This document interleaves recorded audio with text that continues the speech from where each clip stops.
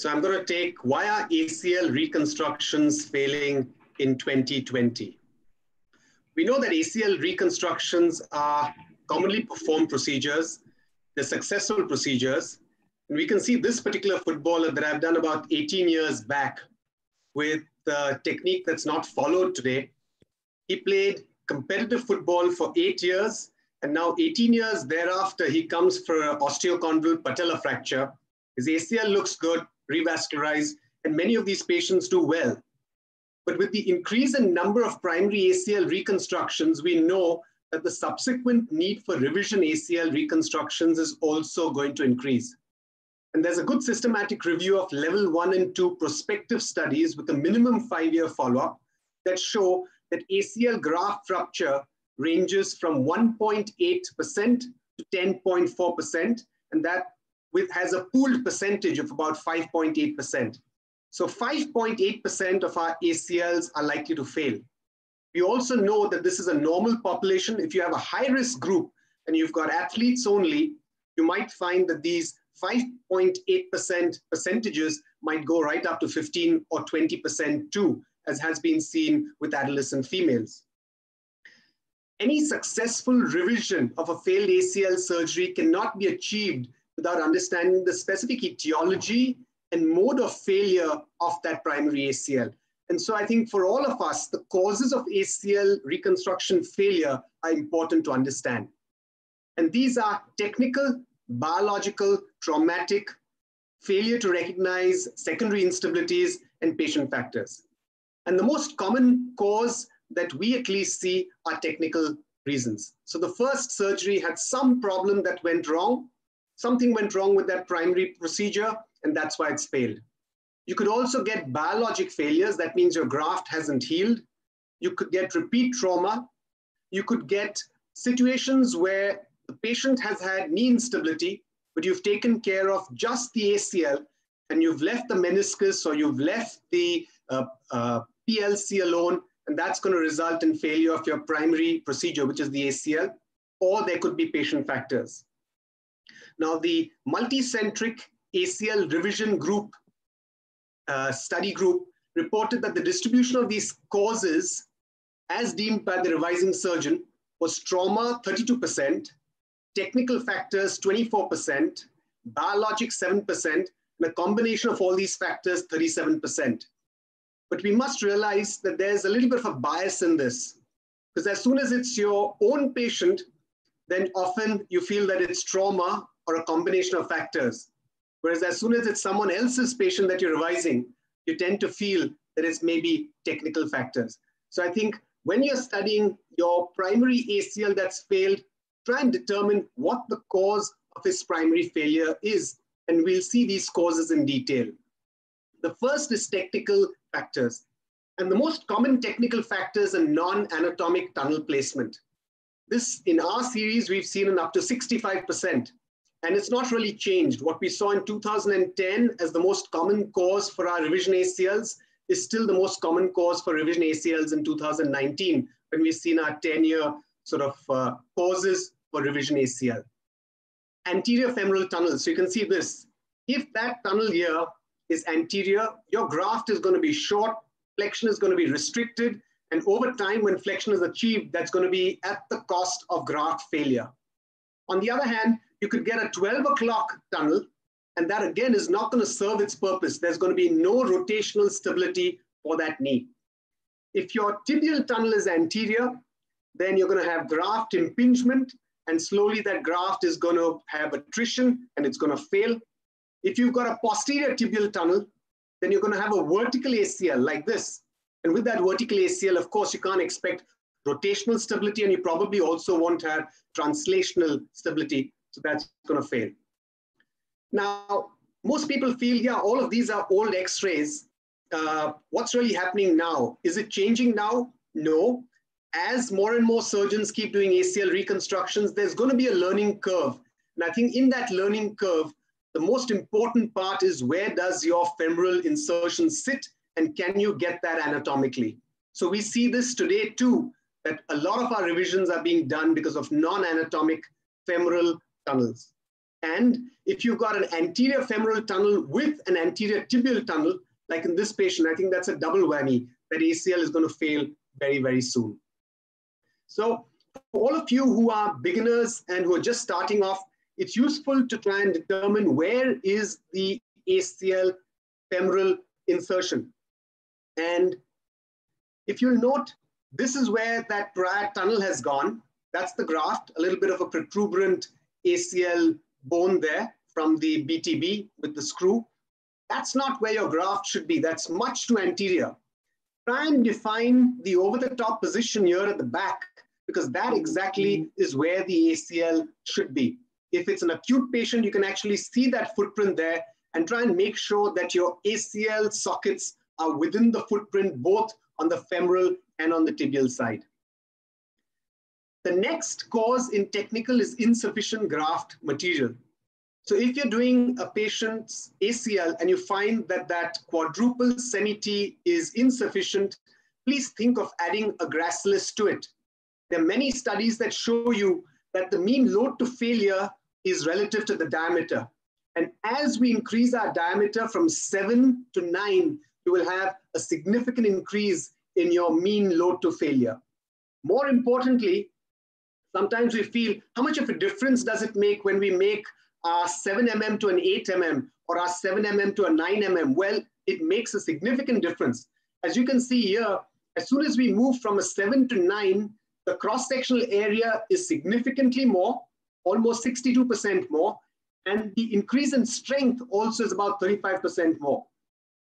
So I think that you should, at least when you're using a hamstring tendon, have a graft that's at least 8 mm in your standard patient. And if it's a larger patient, it should be a 9 or a 9.5 or sometimes even a 10. Inadequate notchplasty. So sometimes you'll note that some patients have a congenitally narrow notch, a stenotic notch. And if you don't identify that and you don't do a notchplasty, your secondary impingement because of that narrow notch is likely to cause attrition on your graft, and your graft is likely to fail. So identify the notch and do a notchplasty in the indicated scenarios. And of course, tensioning and graft fixation. If you haven't tensioned your graft well, you haven't fixed it well, this kind of a fixation is of course going to be a day one sort of failure. The next is biological failure. So here you've done your surgery well, but your graft hasn't healed. And of course, we saw this very commonly 15 and 18 years back when the Lars ligament was popular. But we see this nowadays when we've started using allograft since the last 9 years now. And we do see the rare case of failed ligamentization with the allograft, cadaveric allograft ligaments that we're using. This can also happen with autografts. So you need to be aware of this and look out for this as one of the causes for failure. Infection and arthropibrosis is going to be covered in subsequent lectures, so I'm not going to touch on that at all. The third cause is traumatic causes. And in these, you can have two types of patients. Those that fail early, that means before graft incorporation has actually taken place, that means before 6 or 9 months. These are early traumatic failures. And of course, the late ones that can happen subsequently during sports. And in these early failures, there are two groups of patients that I think you need to be particularly careful about. One is patients who have a high BMI. We know that a high BMI affects neuromuscular control. Patients who have a high BMI tend to recover their strength much more.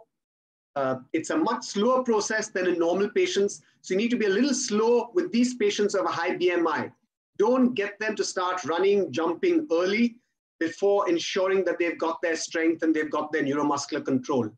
The second is the enthusiastic adolescent or young male athlete who's really feeling normal long before his graft is healed and who's trying to do stuff that's way beyond the capabilities of that graft at 4 months and 5 months. I think you need to be particularly careful of these over-enthusiastic young males. So these two groups tend to land up with early failures. But we also see very commonly nowadays late failures. So like this fast bowler, he's undergone an ACL reconstruction, right knee. This is done about 6 years back. He's back to competitive cricket in the last 4 to 5 years. He tries to go for a catch in his follow through. His spikes get caught, his ankle twists, his knee goes into hyperflexion with a valgus sort of force, and that snaps his ACL. So 6 years down the line, he snapped his ACL, and this is a true traumatic failure of his ACL. And when you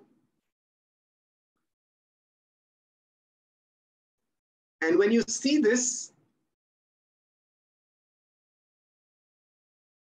and when you see this on arthroscopy, you'll note what it looks like. So this is a patient whose ACL has healed.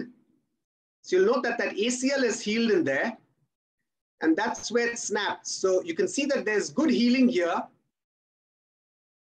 but that's a complete tear of that ACL. And so you may actually find true traumatic failures too, and these two tend to happen. And as per the Mars study, they happen in at least 39% of patients today in this era. Another common cause of failure that we've seen in our series is failure by the primary surgeon not to recognize secondary instability. And there are multiple causes for that. It could be skeletal malalignment, it could be meniscal loss, it could be a varus or a valgus instability, or it could be an anterolateral rotatory instability that's not being recognized. So like this patient, he's undergone 2 ACLs. The first was probably a transtibial, the second was probably a transportal, and he's still got a significant pivot shift and now can voluntarily shift and do a pivot shift too. A patient like this, if you don't recognize the anterolateral instability there and don't think of an extra-articular procedure for him, like maybe an LET or an ALL, then this is likely to fail for the 3rd time too. Varus and valgus instabilities, make sure that you identify whether the patient had a PLC or a posteromedial corner complex tear along with that ACL. And if that was missed, that ACL, which has been reconstructed, is going to fail. Excessive stresses are going to be put onto that graft because of inadequate capsular ligaments. And when that fails, again, if you don't identify this and don't take care of this, you would have your revision failing too. So identify other ligament instabilities. Skeletal malalignment too needs to be identified. We know that varus malalignment puts excessive stresses on your ACL. And so if you haven't identified varus malalignment and you do just an ACL reconstruction, it's highly likely that over time, there's going to be a slow failure of that ACL. And he's going to come back to you with instability, with a varus malalignment. And in these scenarios, it's going to be not just your revision ACL. You must think of doing proximal tibial osteotomy. And you may add a decrease of your slope at the same time, take care of that ACL insufficiency. Meniscus deficiency, again, in our series, we've seen that this is one of the major causes for recurrent instability. We need to recognize that the meniscus is a secondary stabilizer for the ACL. So normally, you don't have an ACL, your meniscus there is your secondary stabilizer. That's going to be taking all that load, and over time, you'll land up with either a root tear or a ramp lesion or a longitudinal tear peripherally. And we know from many studies that if you've got a tear of just the ACL, you're likely to have an anterior translation of about 10 mm. But as soon as you've got a very significant anterior translation or you've got a pivot shift, you have to suspect that it's not just the ACL. Your ACL is gone and probably one of the menisci, most likely the lateral meniscus, is insufficient. And if you don't take care of that insufficient lateral meniscus, then I think that you're likely to land up with failure again. So take this patient that we've revised. This is the revision ACL. His MRI prior to his primary ACL showed the meniscus tear, but for whatever reason, that surgeon opted not to repair it. You can see that that's an unstable meniscus, and this patient's come to us 9 months after his surgery with a failed primary ACL. I think that if you don't take care of these secondary stabilizers like the menisci, it's going to be putting a lot of excessive, unnecessary stresses on your ACL, and that ACL is likely to fail. So identify meniscus tears, especially root and ramp lesions, and repair these too during the revision. And if you have a patient who's undergone a total medial meniscectomy, when you're doing a revision, think of a meniscus transplant, because if you don't have your entire meniscus on that medial side is gone, then doing just that revision is not going to give him stability. It's going to have to be an ACL reconstruction with a transplant. And finally, excessive posterior tibial slope. We know that there are numerous biomechanical and cadaveric studies today that suggest that an increased posterior tibial slope results in increased forces on not only the native ACL, but also an ACL graft. So I'm not suggesting that if your patient has an increased tibial slope in the primary situation, think of doing an ACL slope correction with your ACL reconstruction.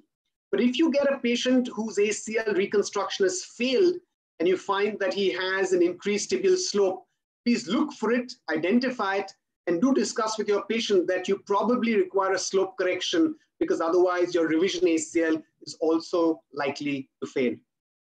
So like in this patient who had a varus with an increased tibial slope, we've had to go ahead and do a slope correction with a medial opening wedge osteotomy. And finally, the patient factors. So we know that there's some high-risk patients: obesity, hyperlaxity with genu valgum, patients who have poor neuromuscular control. These are all causes for reconstruction failure.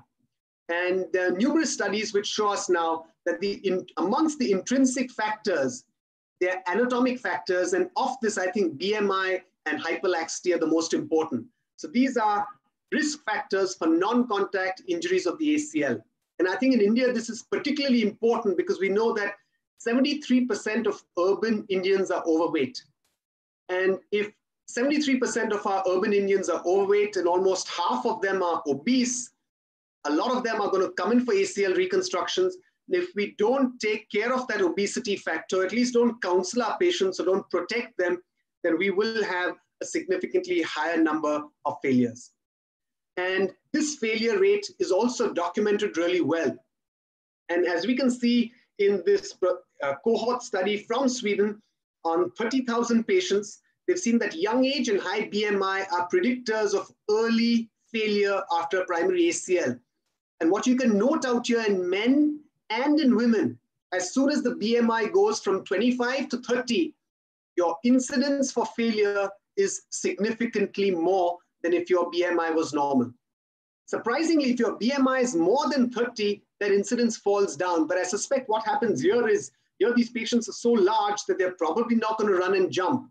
Whereas the guy who's between 25 to 30 thinks that he's fit, he's going to be trying maybe, fitness regimens that involve him running, jumping, twisting, and that's why he has a high incidence of failure.